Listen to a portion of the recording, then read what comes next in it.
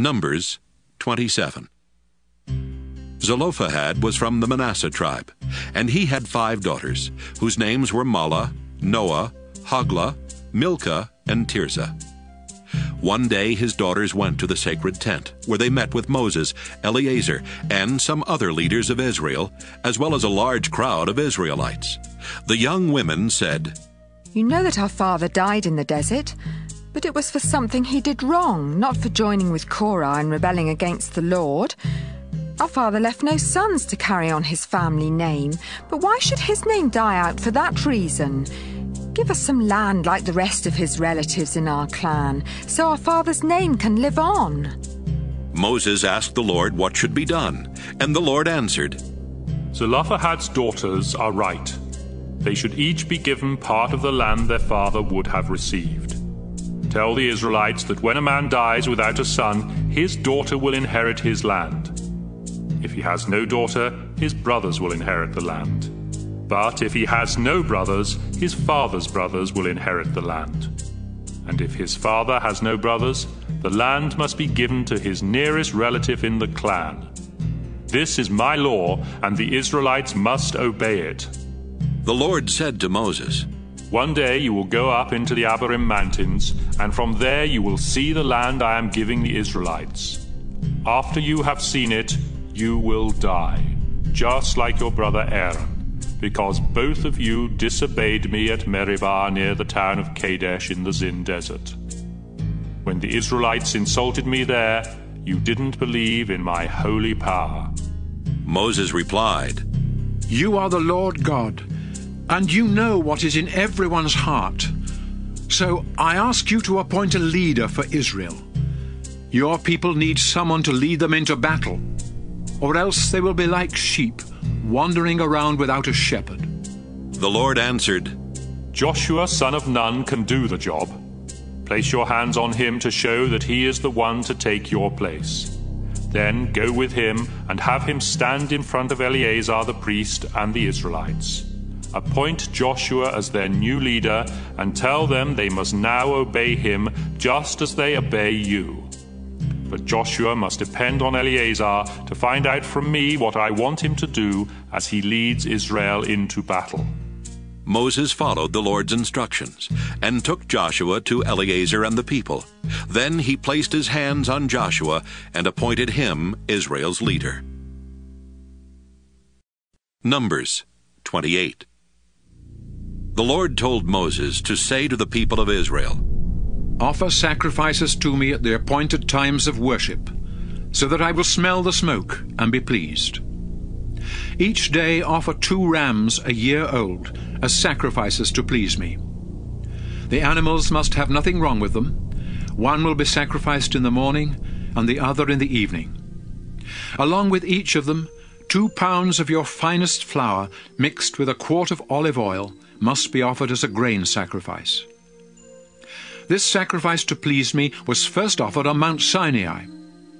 Finally, along with each of these 2 sacrifices, a quart of wine must be poured on the altar as a drink offering.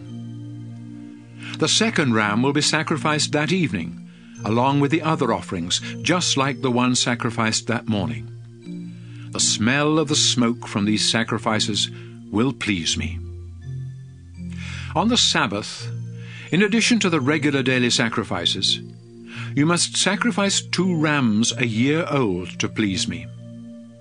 These rams must have nothing wrong with them, and they will be sacrificed with a drink offering and 4 pounds of your finest flour mixed with olive oil. On the first day of each month, bring to the altar 2 bulls, 1 full-grown ram, and 7 rams a year old that have nothing wrong with them. Then offer these as sacrifices to please me. 6 pounds of your finest flour mixed with olive oil must be offered with each bull as a grain sacrifice. 4 pounds of flour mixed with oil must be offered with the ram, and 2 pounds of flour mixed with oil must be offered with each of the young rams. The smell of the smoke from these sacrifices will please me. Offer 2 quarts of wine as a drink offering with each bull, 1½ quarts with the ram, and 1 quart with each of the young rams.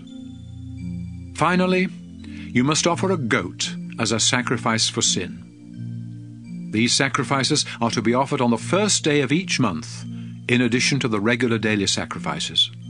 Celebrate Passover in honor of me on the 14th day of the first month of each year. The following day will begin the festival of thin bread, which will last for a week.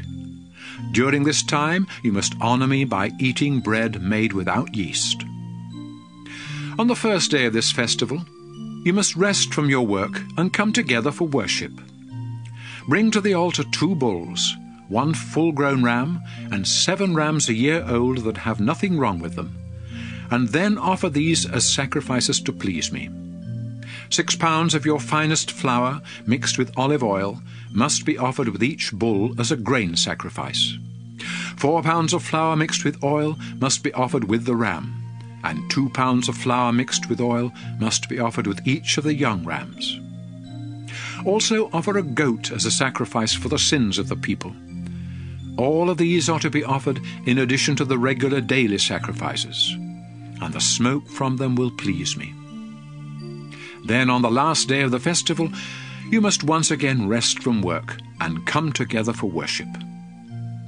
On the first day of the harvest festival, you must rest from your work, come together for worship, and bring a sacrifice of new grain. Offer 2 young bulls, 1 full-grown ram, and 7 rams a year old as sacrifices to please me. 6 pounds of your finest flour mixed with olive oil must be offered with each bull as a grain sacrifice. 4 pounds of flour mixed with oil must be offered with the ram, and 2 pounds of flour mixed with oil must be offered with each of the young rams. Also offer a goat as a sacrifice for sin. The animals must have nothing wrong with them, and are to be sacrificed along with the regular daily sacrifices. Numbers 29. On the first day of the 7th month, you must rest from your work and come together to celebrate at the sound of the trumpets. Bring to the altar 1 bull, 1 full-grown ram, and 7 rams a year old that have nothing wrong with them, and then offer these as sacrifices to please me. 6 pounds of your finest flour mixed with olive oil must be offered with the bull as a grain sacrifice. 4 pounds of flour mixed with oil must be offered with the ram, and 2 pounds of flour mixed with oil must be offered with each of the young rams. You must also offer a goat as a sacrifice for sin. These sacrifices will be made in addition to the regular daily sacrifices and the sacrifices for the first day of the month. The smoke from these sacrifices will please me. The 10th day of the 7th month is the great day of forgiveness. On that day you must rest from all work and come together for worship. Show sorrow for your sins by going without food, and bring to the altar 1 young bull, 1 full-grown ram, and 7 rams a year old that have nothing wrong with them. Then offer these as sacrifices to please me. 6 pounds of your finest flour mixed with olive oil must be offered with the bull as a grain sacrifice. 4 pounds of flour mixed with oil must be offered with the ram, and 2 pounds of flour mixed with oil must be offered with each of the young rams. A goat must also be sacrificed for the sins of the people. You will offer these sacrifices in addition to the sacrifice to ask forgiveness and the regular daily sacrifices. Beginning on the 15th day of the 7th month, and continuing for 7 days, everyone must celebrate the festival of shelters in honor of me. On the first day, you must rest from your work and come together for worship. Bring to the altar 13 bulls, 2 full-grown rams, and 14 rams a year old that have nothing wrong with them. Then offer these as sacrifices to please me. 6 pounds of your finest flour mixed with olive oil must be offered with each bull as a grain sacrifice. 4 pounds of flour mixed with oil must be offered with each of the rams, and 2 pounds of flour mixed with oil must be offered with each of the young rams. You must also offer a goat as a sacrifice for sin. These are to be offered in addition to the regular daily sacrifices. For the next 6 days of the festival, You will sacrifice one less bull than the day before, so that on the seventh day 7 bulls will be sacrificed. The other sacrifices and offerings must remain the same for each of these days. On the 8th day, you must once again rest from your work and come together for worship. Bring to the altar 1 bull, 1 full-grown ram, and 7 rams a year old that have nothing wrong with them. Then offer these as sacrifices to please me. You must also offer the proper grain sacrifices and drink offerings of wine with each animal. And offer a goat as a sacrifice to ask forgiveness for the people.